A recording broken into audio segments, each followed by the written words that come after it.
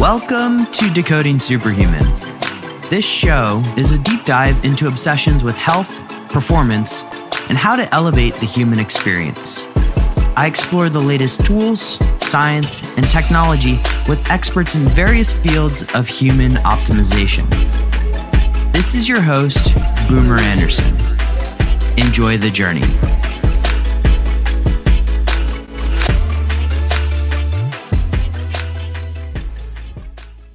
Superhumans. Over the course of the 160 plus episodes now of the Decoding Superhuman podcast, we've covered many different areas. Anything from nutrition to sleep to productivity to movement and so many others. But coming back to nutrition, one area that has been a little bit of an oversight on my part is the world of herbs, or herbs as they're pronounced in some parts of this world. My guest today, we had a very thorough conversation around this area, and her name is Jodi Duval. Jodi Duval is a functional naturopath with a bachelor's degree in health science. She's the principal naturopath at Revital Health, the CEO of Health Optimization Practice Australia, something you guys may have heard me talk about before. She's a lecturer at Endeavour College of Natural Health, podcast host, and is completing her master's degree in human nutrition. So she's got a lot going on. This episode, as I've probably just alluded to a little bit, is a deep dive into the world of herbs and how we can use these different tools for areas like women's health, stress, and of course, focus and performance. The show notes for this one are at decodingsuperhuman.com/Jodi. That's Jodi. And please enjoy my conversation with Jodi Duval. Before we get started today, I love doing this. I love giving a shout out to the listeners who have left 5-star reviews on iTunes because these reviews mean so much to me and it just really lights me up. So this one comes from AAHYY. I don't even know how to pronounce that, but excellent podcast full of riveting information from amazing guests.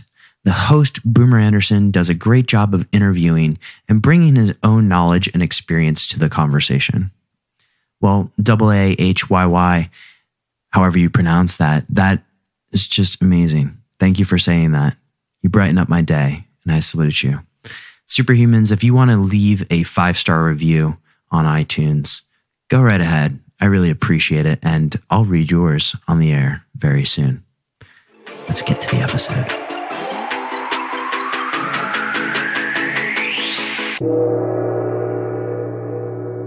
Jodi, welcome. Hey, Boomer. So right now, and I'm not sure exactly when this is going to be released, we're in the thrills of this lovely pandemic. And one question I have for people during this is, what interesting habits have you picked up during this pandemic? This could be both good and bad. Like if you say Tiger King, no judgment. Husband's on Tiger King. I'm not. I'm too busy creating stuff, unfortunately. All right. Habits. Probably I'll start with the bad habit first. The bad habit is working too much because I saw this free time as an opportunity to go crazy. So that's one thing. So I was just saying off air that I need to manage my stress a little bit better in that way. But I have been trying to meditate every night with my kids and myself before we go to bed. So that's one thing that I've picked up, which has been really helpful. What meditate? Do you use an app or do you do like traditional Vipassana kind of thing? Yeah, I've been using Calm because it's easier for the kids. So it gets them involved in stories or music, which is a lot easier for them to get into. Not quite Sam Harris kids. No. Well, we actually used to read Vedanta to them, the Vedanta treat, to get them to sleep. So that was the Wow, I have that around here somewhere, but that's a pretty intense one. All right, so today let's get into the topic today because admittedly it's something that I'm fascinated by. We haven't delved into it too much on the podcast. And when, you and I talk quite a bit, and I was like, hey, Jody, I need somebody to talk about herbs. And so let's dive into this, because I would love to just understand more about herbs, herbalism, and really just kind of the scientific basis for it. And I realize that is a multi-part question in itself that could last an hour. But let's break it down and just sort of start with, how should I look at herbalism? What is it? Okay. Yeah, you're right. We could speak on this for hours and hours and hours. So basically what I think of herbalism is a form of medicine. Yeah. So I think herbal medicine is a really good term for it.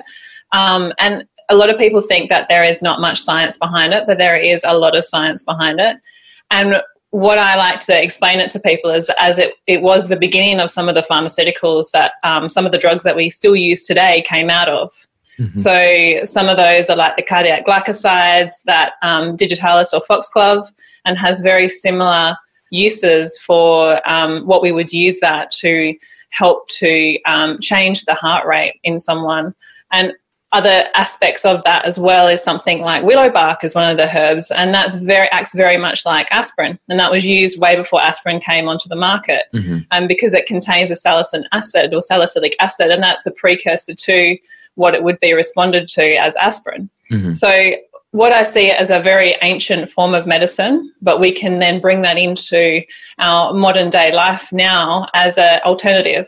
And a lot of the time when you look at the research, when it's compared to some of the drugs that would do very similar in terms of their actions, what you get out of those drugs is a lot of side effects, whereas the herbs tend to have a lot less side effects. So it's a bit more of a safer option for people. So I'm not saying that pharmaceuticals aren't necessary. They are, absolutely, and they get fast-acting, quick results happening, but the herbs are definitely there for a really good purpose as well. So I guess that's sort of where I would make it a little bit more simple. Yeah, and one of the things that I found interesting, and if I'm going completely off path, just reel me in. But like metformin and French lilac, right? Like, isn't metformin just based on an herb itself or a flower? Is that right? Exactly. Okay. Exactly.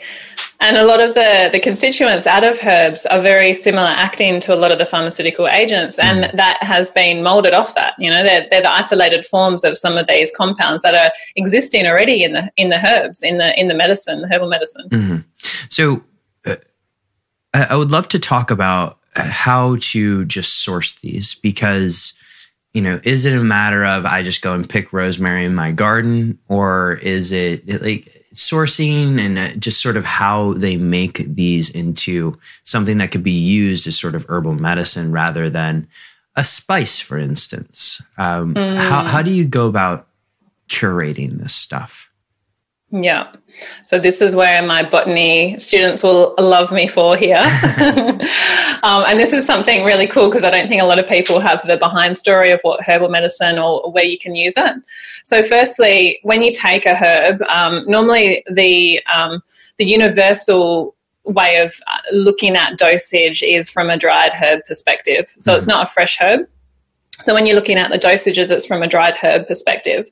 Now, taking that dry herb, there's so many different components of that plant that we can use. So there's the leaves or the aerial parts, there's the flowers, there's the roots. So all of these have different compounds or constituents that we can use for medicine. So once you realize which ones you want, you take that and you can, obviously you can dry. This is what you were doing at home, but this is what the other companies would be doing for manufacture. They dry the herb into powder, and then they extract it somehow into something that we can use either as a tablet, so they can compound it into a tablet using an extract pro-extract for higher constituents, and or they put it into a... Real quick, Jody, extract per extract. What the hell does that mean? So it will make a little bit more sense when I talk through the solvents. Okay, but I'll do that first, and I'll come back to that. So when you're actually extracting out what you want to extract out of a herb, so there's certain constituents, there's particular percentages. So we first have the different solvents. So alcohol is one of the most common ones, which is more likely to be ethanol. Then we have glycerin is also another solvent that we can use, and water is another one. And so they're probably the main ones that we would be looking at to extract out certain medicine or the constituents that we would use as medicine. Mm-hmm. So then for percentage-wise, you've got 25% if we're talking about alcohol, the water-soluble components or constituents. So they would be mucilages, tannins, some glycosides. We've got flavonoids and saponins. Then so that would be that percentage that would be drawing that back out of the plant. Mm-hmm. So then you've got 45 or 60%. Then you're looking at essential oils or alkaloids. So we'll talk a little bit more into those if you want to and what they mean for the body. Mm-hmm. And then we're looking at saponins and all of the glycosides mainly in that area. And then 90%, which is the highest percentage alcohol, would be used to extract resins or oleoresins. So once that's been done, and you have to look at the amount of herb to the amount of solvent. So if you're looking at ratios with a herb, so say you have 1 kilogram of herb to 1 litre of solvent of some sort. So that would be a 1-to-1 ratio. So that means that it's, 1 part herb, 1 part solvent. Mm-hmm. So that's sort of like equal ratios. And if you have a 1-to-2, it would be a 1 part herb to 2 part solvent. So that would be a lesser strength. Then sometimes you will have 2 part herb to 1 part solvent. Mm-hmm. So without sounding too complicated, that's sort of the basis of how you work out the strength of herbs, mm-hmm. and also what you're taking back out of the herb to allow for that medicinal purpose on the body.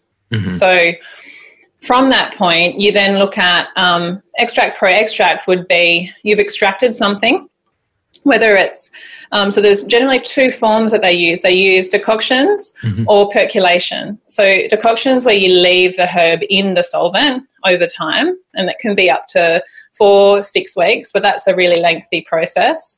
So a lot of manufacturers will use it as a percolation, and that's just like you percolate coffee. You just sort of drip it through. So it takes a little bit less time, but you sort of get the same result in the end. And generally it's heated slightly more. So sometimes you can get removal of those that are heat sensitive compounds as well. So you have to sort of weigh up those different sides of the extraction process. Mm-hmm. So when you get an EPE or extract per extract, it means that you've doubled your amount of or the ability of the herb to have its concentration. So you've got your base herb that's been extracted, mm-hmm. then you put more of the herb into the solvent, and you're making it double as strong. Okay. So then they will then take that back down to like a tar consistency in some cases, and then that will be put into a tablet or a capsule to make it extra strong. In wow. Pretty much. Okay. Yeah. So we went from 0 to 100 on how to manufacture herbs. There are my lecturing brain. I love it. And we're gonna double click on some of these, but the compounds, one of my friends, Eric Perro, who's been on the show before, he runs medicinal mushroom company in Finland, and he calls these things compounds of interest, if you will. I would love to talk just a little bit more on some of these compounds of interest, maybe not specific herbs at this point, but there are some things that came up in your language there, like alkaloids and maybe you mentioned polyphenols, but some of these compounds and just sort of what those compounds in particular maybe benefits, or maybe some of the benefits of those compounds. Yeah. So in each herb or plant, we have those phytochemical compounds, I call them. Mm-hmm. So they're phytochemicals. So you have a whole range of different ones, and you can kind of look at them as, and some herbs will have multiple. Yeah. So it's not only just one coming out of one herb. It can be. That's the beauty of the synergistic nature of herbs, and the way that we can treat with them is that they balance each other out quite nicely. So you've got some things called phenolic compounds or flavonoids. So flavonoids are one of those. And flavonoids are quite common. A lot of people know about those, and they are the polyphenolic antioxidants. So they can improve cardiac function, they can reduce angina, they can reduce cholesterol, and they can also increase even function of the pancreatic islet cells. So it can be a really wide-ranging benefits across the board. This is why I love cacao so much, right? Because of okay. Exactly, the high-powered antioxidants in it. Yeah, fair definitely. Enough. As you saw the other day when I put up. Yeah, exactly. Then you have something called still beans. Mm-hmm. So still beans are also really well. We would know them quite a lot actually. So that's the resveratrol and the curcumin. So they're the ones that we would hear a lot about. So that's been widely studied, and those are really good, obviously, and highly powered antioxidants as well. Mm-hmm. We've also got terpenoids. Mm-hmm. So I don't know if you've heard of terpenes. Yeah. Oh, I've heard of terpenes in various different contexts, but let's delve into those. So basically, for me to get through it all, so we have quite a few different types of terpenoids, yeah? So it works on a lot of different pathways of the body, and NFK beta is one of those pathways, and you've got a lot of different parts of that. So even the how can I say, the antimicrobial components of the terpenoids, and also the ability of it to change, nervous system function and things like that in the body as well. Yeah. Mm-hmm. Then we have alkaloids. So that can also work as antimicrobial, but also really good for digestive function. And we have berberine in there as one of those, and we use that a lot, depending on how much we're using. We use that a lot for getting rid of dysbiosis type symptoms, or microbes that have gone out of balance in the body, even parasites in some instances. And that's a high antioxidant as well, and also really good for lowering blood glucose. So very different, uses in there as well. Then we have saponins. So they can also work with cholesterol and increasing immune function, so an immunostimulant, we call it, and hypoglycemic as well. So that can help to lower blood glucose. And they are also anti-carcinogenics as well, so help to protect against cancer. What would be like an example of a saponin? So saponin comes in all different forms of herbs. So you've got saponins in bacopa. So bacopa is one of those herbs that's really good for mental function as well as an anxiolytic. Yeah, so we'll talk into more of those specific herbs soon. But that's one of the examples there. So, and also soap. Soap, when you get those soap nuts that you find out in the bush, I don't know if anyone else has soap nuts out where they live, but in Australia we do. You're going to get a high demand for soap nuts after this. This is going to be great. But when you rub them together and they become really frothy underwater, that's the saponin component of those. Fascinating.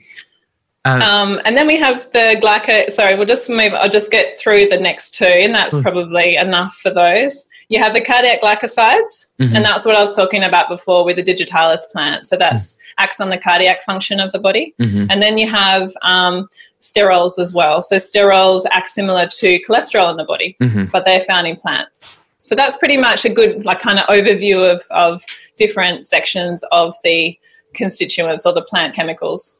Absolutely. Okay. So you and I mean, you see a bunch of clients all the time, and I'm sure this conversation comes around. People ask a lot about adaptogens, specifically as it relates to benefits in stress resilience, etc. But I know that there's several other categories that we can look at here with herbs, when you and I were talking before, right? Like sedatives, which could potentially be beneficial for sleep. Is there a broad categorization? Like you would say, this herb is an adaptogen, this herb is a sedative, and what would those like broader categories be, if you don't mind me asking? Okay. Yeah. So when we're looking at stress, and we sort of wanted to focus on that today. So when we look around stress or sleep and anxiety, those sorts of things, you've got some broad action groups. So I could go through all the herbal actions, but there's plenty of them. There's like 100 of them. So we wouldn't be able to get through them all. But anxiolytics is one of those. So that would be classified as alleviating anxiety. So that's a group there. We've got hypnotics that really help to induce drowsiness and sleep. And they're also known as sporophytics. Sedatives, so they can reduce activity, particularly in the nervous system, and so they can decrease nervous tension and alleviate pain, anxiety, spasm, or even induce sleep as well. And then we have nervines. So nervines improve the tone and sort of vigor and function of the nervous system, and they relax and energize the nervous system at the same time. So that's the beautiful nature of herbs that I love working with, is that sometimes they can work to increase function, sometimes they can work to decrease function. It's just maintaining that balance there. And then the adaptogens as well. So like you mentioned, it's really, it helps to build the body's resilience, and it adapts to that physical or environmental, emotional, biological stressors, and it sort of helps to promote that physiological normalizing of function. So you've got all those, and there are a couple of other ones that you can use, like hypnotics, which we spoke about before for sleep, but you've also got a lot of other analgesics that will come along with those herbs. So the analgesics will be a component of a lot of these herbs, and that will help with pain relief. So a lot of pain is associated with anxiety or stress or issues with sleep as well. So they tend to really beautifully, like I say, synergize, and they're just really nice the way that they come together in their formulations as well. And that's what makes them so special. And when you're dosing liquid form, like I do a lot, like I've got here, like in this kind of bottle format, and that's a 1 to 2. So the ratio there is quite, it's like a half strength. But in those forms, you can bring together the real individual nature of each herb for that particular person. And so it comes down to figuring out exactly what that person wants, because sometimes they may not need a sedative. They may need more of an anxiolytic, and so you're putting double anxiolytics in there to make it better for them. So I'm going to throw out a couple of ways to go through this next part, because I think people are listening to this and they're like, holy shit, there's a lot here. And there's a lot of really exciting stuff. You mean like, hey, I can use herbs to, and I know there's pronunciation differences here, herbs versus herbs, and like, that's great. But we can use it to build stress resilience. We can use it to help sleep, and it's a natural compound. Before we go through some like tactile situations here, I would love to just kind of get a few names of these, because I mean, some of the more popular ones like ashwagandha, for instance, or well, I'm biased because I love it, but reishi, a few others, but like how some of the more you mentioned bacopa. I would love to just go through some of those and just sort of kind of say like, here is an example, and here's what it actually does for you. Okay, so I'll list off the adaptogens, and some of these, like I say, are also they also have other actions in there as well. So you have, like you said, withania or ashwagandha, which I call it. Again, the pronunciations are a little bit different. We have astragalus, which is actually really popular at this time for the immune system, but it's actually an adaptogen as well. Okay. I mean, this is one that I think has come across every sort of natural recommendation around COVID. Is that right? I'm allowed to say that. Yeah.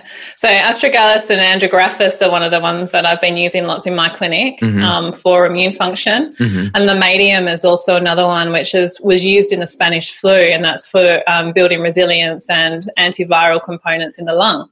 So that's off track a little bit. But back to adaptogen. So bacopa is another one, like we just said before. But bacopa itself is also a nervine tonic and an anticonvulsant and cognition enhancing. So it has a whole range of different actions there as well. You've got goticola, which is another really powerful adaptogen. And Korean ginseng is another one as well. So that's a really good one. Is there anything special about, because I'm dating a Korean, anything special about Korean ginseng versus other ginseng, or is it just sort of the sourcing? So Korean ginseng is a little bit more of an adaptogen. So some of the other ginsengs are a little bit more increase in the sympathetic nervous system. So they don't tend to level out the nervous system as does the Korean. You still have to be careful with any ginseng and someone who doesn't have the right vitality to be able to deal with that. And sometimes you have to build that base level vitality first before that you can give them any ginseng. Okay, fair enough. Yeah. And Schizandra is another one. So Schizandra is a beautiful woman's adaptogen, I find, and same with Withania. I tend to marry them together quite nicely with women. Withania is also really high in iron, and well, not high, but high for a herbal medicine. And it also is really good nutritive for women in that sense, but it can be for men and women. There's no reason why men can't take it. Just energetically, I find that it really works well with women. And Shatavari is another one there that's an adaptogen, and that's also another women's adaptogen I sort of relate it back to. So that's a beautiful one to use. And neem leaf is another one. I tend not to use neem leaf too much, but that's another well-known adaptogen. All right. So is there a way people listening to this can look at the herbal world and say, this is an approach that could work for me? I realize we're all individual and there's a certain amount of work you need to do on understanding your own biochemistry.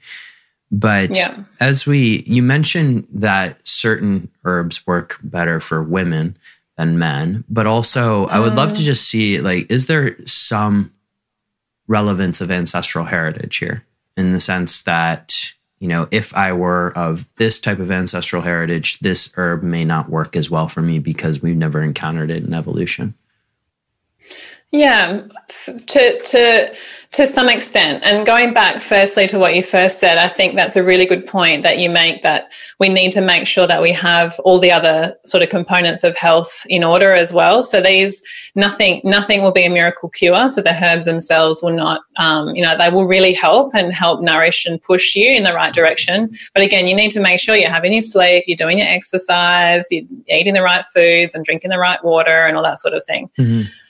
But in terms of ancestral, when I'm dealing with these herbs themselves, I feel there's not so much an issue with where the eclectics and the different ways of looking at herbal medicine. So they come from all different areas. So we normally use the British Herbal Pharmacopoeia, which is the Western herbal medicine. But some of the traditional eclectics, or even traditional Chinese medicine herbs will be best suited for those ancestral sort of traits, I guess.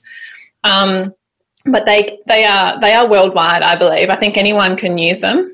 The only thing I see different there is when we're using flower essences, and a lot of people aren't really up for the flower essences because it's a little bit more wishy-washy than just herbal medicine because it's a little bit more energetic. But in that regard, there's Australian bush essences and there's bark flower essences, and those two, I believe, are very different. And so if you originate more close to where Australia is, I believe that's a better essence for you versus those in England.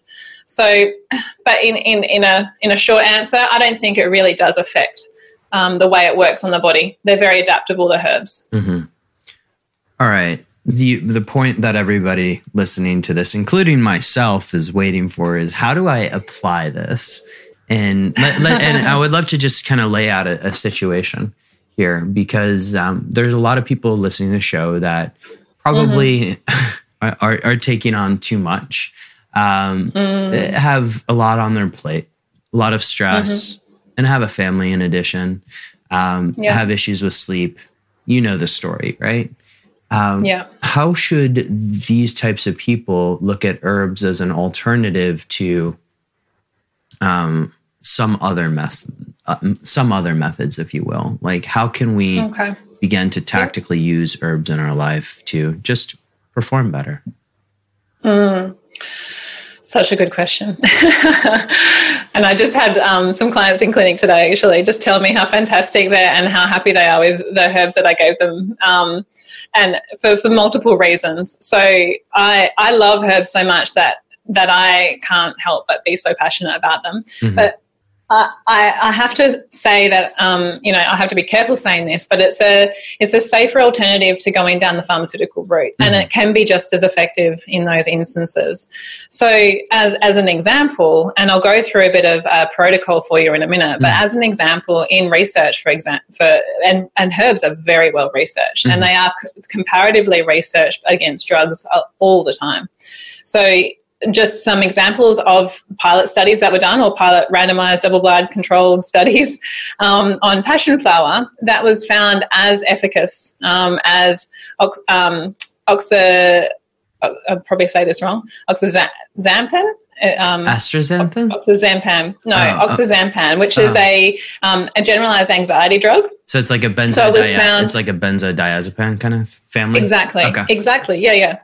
So it was found just as efficacious as that in a lot of different trials, plus compared to other medications as well. And interestingly enough, so they did quite a big study on these, and the issues with taking the drug, so the incidence of harm to job performance, for example, or any other sort of reason why the participants would have had harm caused to them, then that was a lot less in the passion flower group. So they found, and even things like kava, for example, which is for anxiety as well, that was also compared against a similar drug, as well as that drug itself, and they were found to have the same, it was just as efficacious for the drugs compared to the herb. And this happens all the time.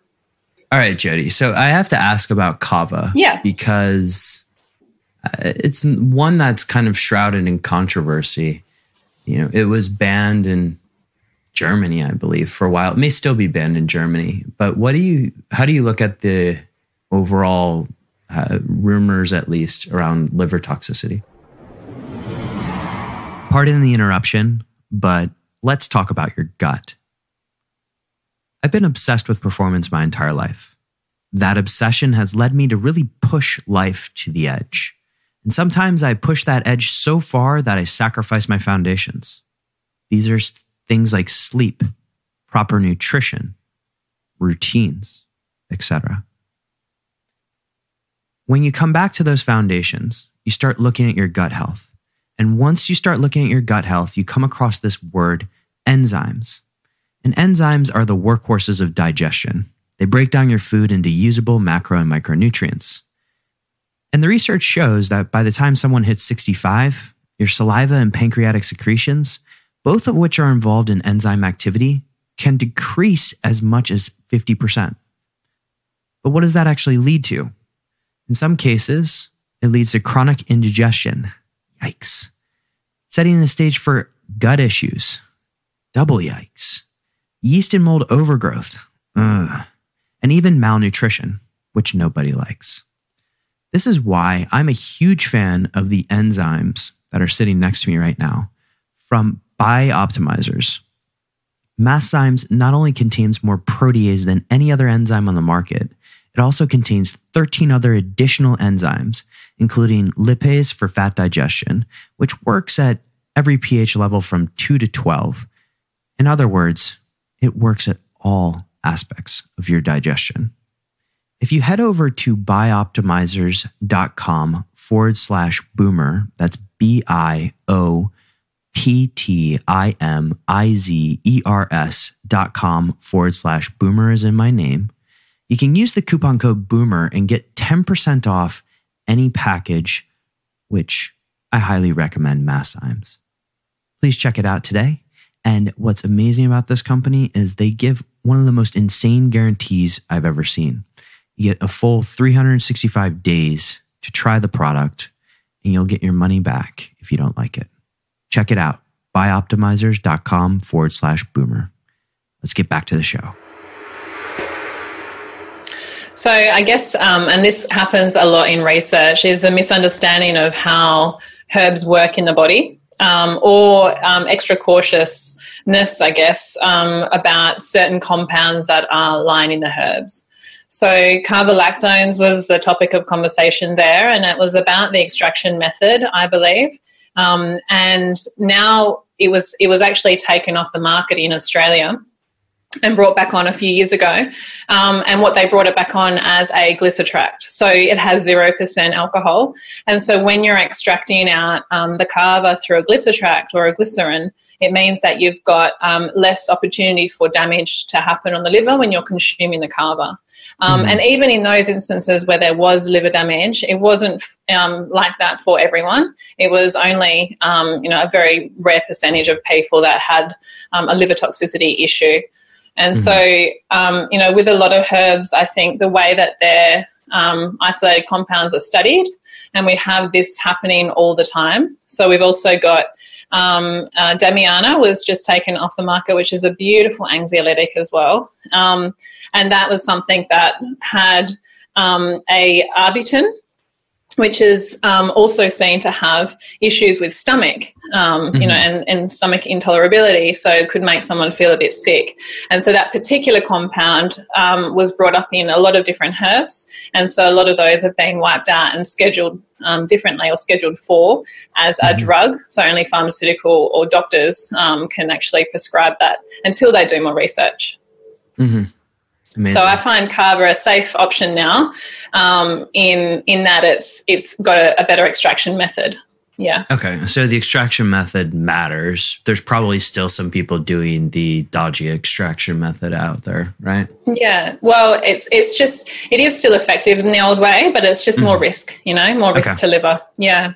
But it's a beautiful herb, kava. It's fantastic. It does a generalized anxiolytic on the mouth. So if you ever have a sore tooth, you put it in and wash it around, and it makes your mouth go numb. It's beautiful. Yeah, exactly. I mean, your lips go numb when you have it. It's like my alternative happy hour drink sometimes. Yeah, yeah. Let's come back to the idea of the stressed out. Let's label them an executive, high performing professional, etc. Yeah, we went down the wormhole on kava, and I know I took us off path, but I would love to just sort of look at the web of options available to a person like this. Yeah. Okay.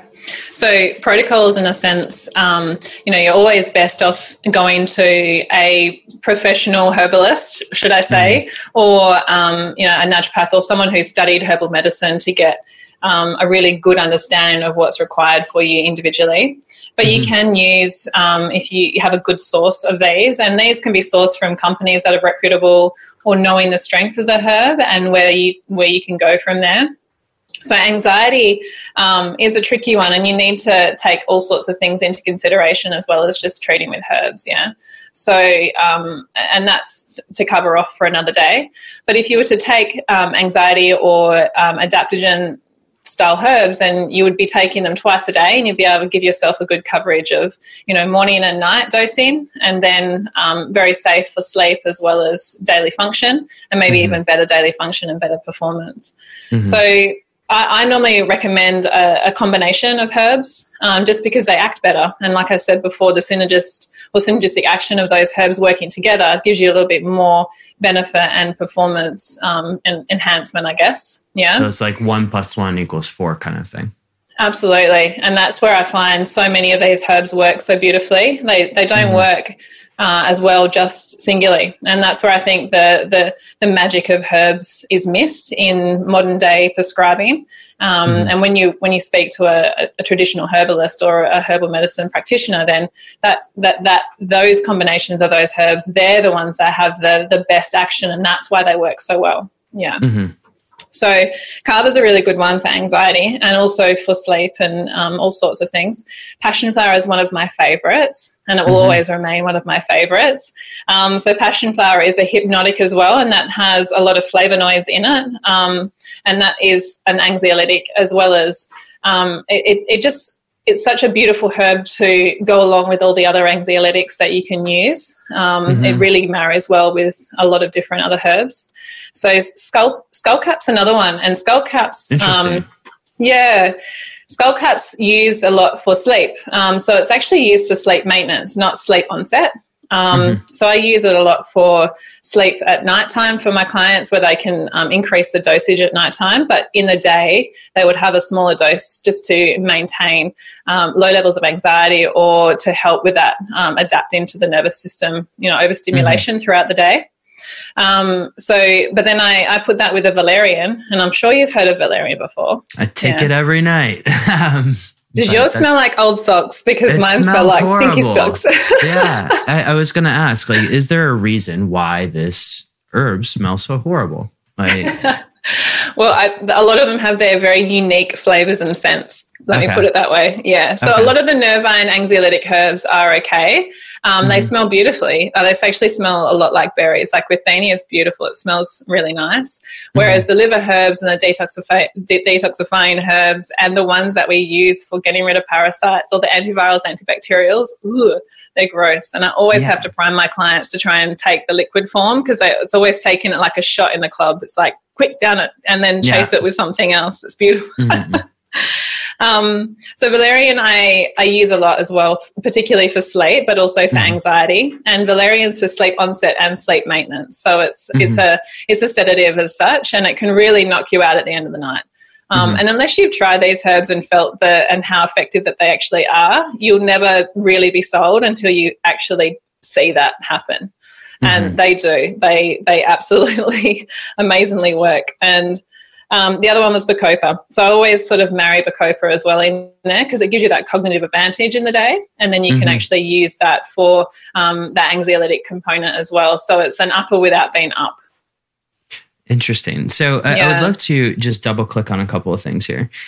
One, can you overdo these? Because they are herbs. So I imagine people say this with cannabis, right? Like they say, hey, it's a natural thing from the earth. Can you actually overdo it? Well, maybe. Can you overdo adaptogens? And what does that look like? You can. I think there's just there's a point in time where they just don't become effective anymore. And I think, just like with anything, you're safer with herbs than you are with pharmaceutical, isolated drugs. You're definitely safer there, because you're less likely to have huge reactions in the body. But it's just non-effective after a certain point, and you can get imbalances in the body. And we're always working towards that optimal balance. So it's rather, just take it at the degree that it's required for you. And it's more based on weight, I believe. And that's how I dose my herbs for my clients, like very different for children versus adults, and even, men who weigh a lot more than the woman. It would be very different in how you dose those. So obviously the higher body weight you would be, the more you would require, basically.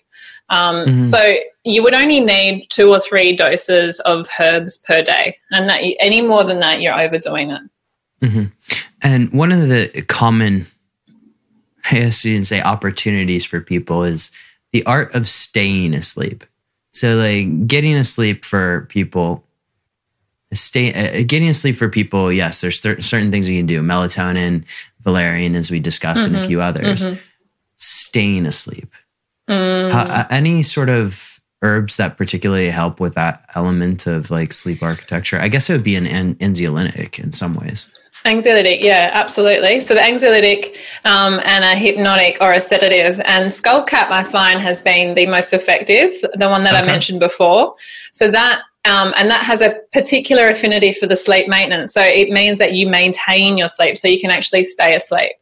So that means that you are actually allowing your body to fall into that deeper rest, and that's where it has its particular effect. But if you wake up in the middle of the night, then you can also take these. So passionflower and skullcap are a really good option to take if you do wake up and have it in sort of a dropper form next to your bed. And in saying that, liquid is, I believe, the better form of taking the herbs. Interesting. Yeah, and an alcohol extract I find even more effective in that I believe it gets taken up in the body a lot quicker that way. So that's another sort of component to it. And do you get, so a common thing that people do when they wake up in the middle of the night is they may megadose melatonin, or they may use something like that to get back to sleep. Do you get the sort of, for lack of a better word, hangover with these that you do with melatonin, where you just feel kind of groggy and not there the next morning? Skullcap and passion flower, no. Passion flower, definitely not. Valerian, maybe. And valerian can give people really weird dreams as well. So depending on what type of metabolism or metabolizer you are, I find that there's a little bit different between different people. And so some people can get really vivid dreams with valerian and therefore feel a little bit more hungover in the morning. But safe to say, a lot of these herbs, you don't tend to get that. They're all mild sedatives. They're never classified as a sedative. It's all mild sedative in their actions. Yeah. Dosing for something like you used the word withania, but I've commonly called it ashwagandha. I guess they're same. How do you look at dosing for these? I mean, you're delving into the literature, but are there like little pearls that we can give people? Or are we allowed to? Yeah, absolutely. So withania, as such, depending on, so it all comes down to this ratio, like I was going before with the botany lecture that I started with. Please go with it. So with the ratios, so if you've got, say, a 1-to-1, then it would be a lot more that you could give your body or dose versus a 1-to-2, well, a 2-to-1. So here, for example, and I know this is probably not going to go live, but I've got a 2-to-1 withania. Yeah, so that would be dosed at 10 to 30 mil per week. And so 10 to 30 mil per week, if you have a 1-to-1, then that would normally be 20 to 50 mil per week. And so you dose it differently there.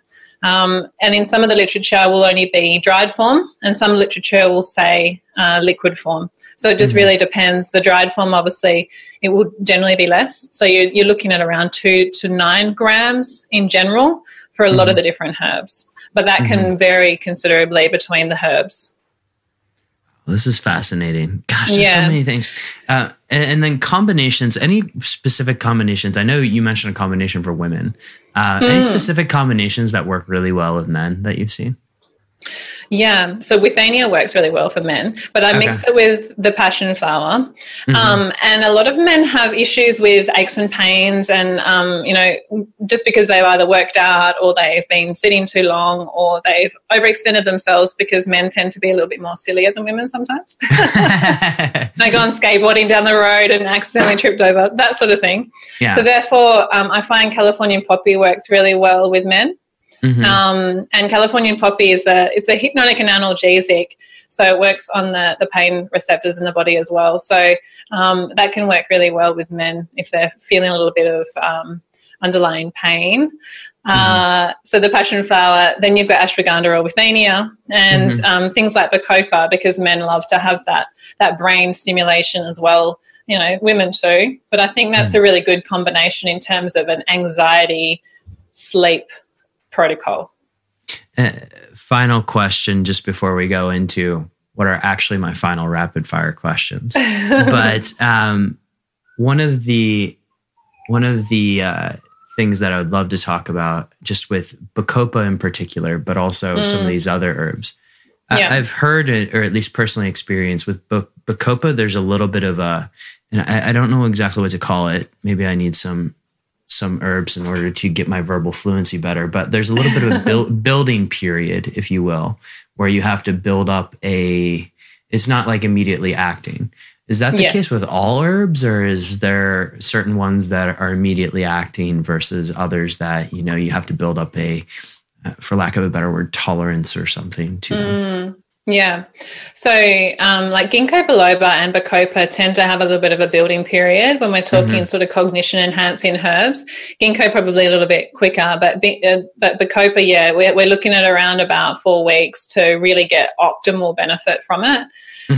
Most of the herbs will have within 2 to 4 day action. So it's something that it varies. Like I say, with a lot of things with herbs, it varies considerably. And you really have to know them in and out to know which ones will work quickly and which ones won't. So the sleep herbs and the anxiolytic and the nervines tend to work a lot quicker than something like a cognition enhancer herb. Yeah. Amazing. Okay. So just to note on something before we get onto the rapid fire boomer is that the risks for herbs, and they don't come without risks. So it's good to know these if you're going to be taking them. So some of the things to look out for is herbs like licorice, because licorice can be an anxiolytic or a nerve iron or an adrenal tonic as well.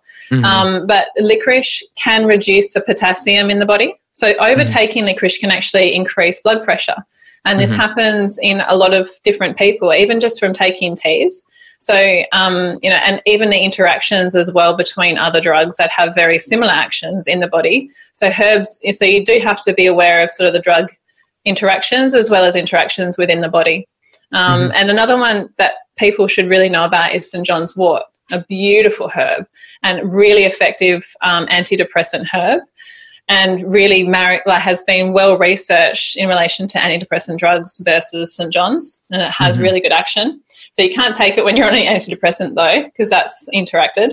But it does affect the CYP enzymes in the liver and the small intestine. Yeah, so some of these herbs, as well as chaste tree, which is a woman's herb that we use for balancing cycle, these can really help or increase excretion of drugs out of the body. So when you're taking any other drug and taking these herbs, it means that the drug may become ineffective. So it's something that people just have to bear in mind, just to make sure that you're taking the right herb for the right thing, as well as know what drugs you're on. Yeah. Okay. So drug interactions, you're potentially accelerating the metabolism of other drugs. Do I have that right? Or I guess it's kind of individual, right? Depending on what drug it is. Yeah. Okay. In some instances with things like SSRIs, you can actually increase that, the serotonin, or you can increase the ability of the drug to leave the body quicker. Yeah. So there is some issues that you need to be aware of when you're taking herbs and if you're taking drugs at the same time.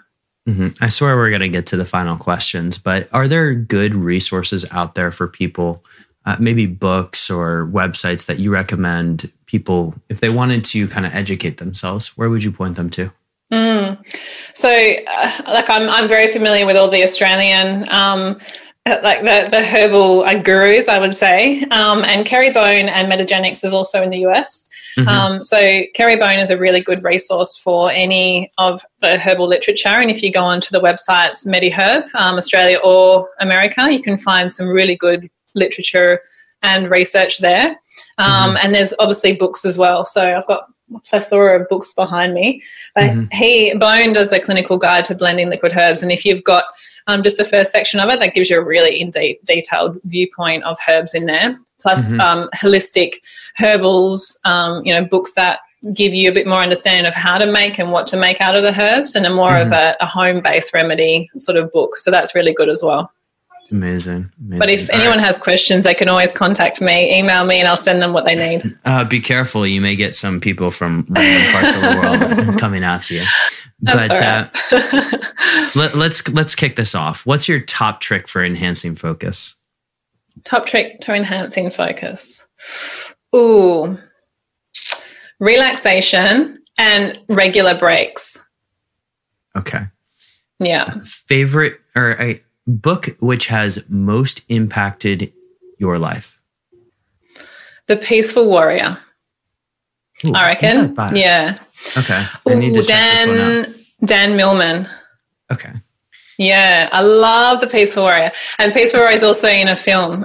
It's made into a movie. So that's equally as enjoyable, but I always enjoy the books more than I do films. Sounds like a good alternative to Tiger King. I'll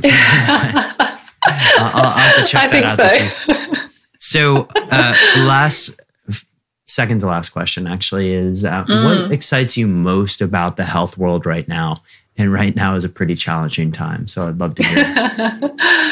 Well, I think what I'm taking out of this whole current situation, and the most exciting part of health at the moment, is awareness and people's passion and drive to find better health for themselves. And that can mean so many different things. It can mean finding the right practitioner, or connecting with the right people, or really searching for the good information and critiquing information. So it means that people are actually getting better at finding the information, because there is so much out there. And it brings awareness to industries all across the world that people can utilize and find different alternatives that we never really thought about before. And in that, we're expanding, consciousness, brain power, connection, and all of that sort of thing. So I think it's such a positive thing that's happening at the moment. We're really feeling like there's a uniting happening, a community happening, and really borders are no issue. And when we've got, things like Vimeo, or you've got all the video abilities to portray information. So I think that's something that is a really positive thing around this time. Amazing. Jody, if people wanted to find more about you or even take up that offer that you so generously gave, where can they learn more about you, the stuff that you're involved in? The floor is yours. Cool. Well, website-wise, it's revitalhealth.com.au. Instagram is revital_health. And or if you just type in Revital Health, you'll find me. My emails and contacts are all on my website, so you can find me there. I've got a new course coming out soon, which is called Base Health, and I'll be putting that out to the world, and it's going to be something that people can use to really get to that next level of health by getting their base health sorted first, and it's the whole, takes you through the whole range of different things there. But I'm a forever teacher and a forever learner. So I do welcome questions, because as soon as I get a question, I want to dive a little bit deeper if I don't know the full story. So I do mean it. Like, people can contact me. I'm a lecturer at Endeavour, so I ask questions by students. So I always, I love learning and love answering questions too. Amazing. Jody, thank you so much for taking the time today. This has been an absolute pleasure. I'm going to go delve into skullcap. Sorry, not skycap. Skycap's something else.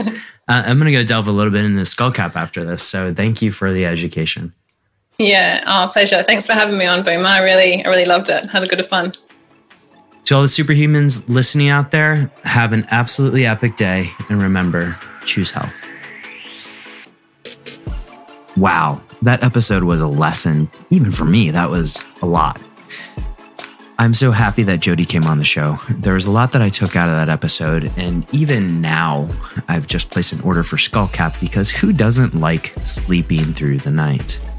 There's been a few experiments that I've run in the past, but I think we'll bring back with items like kava kava, for instance.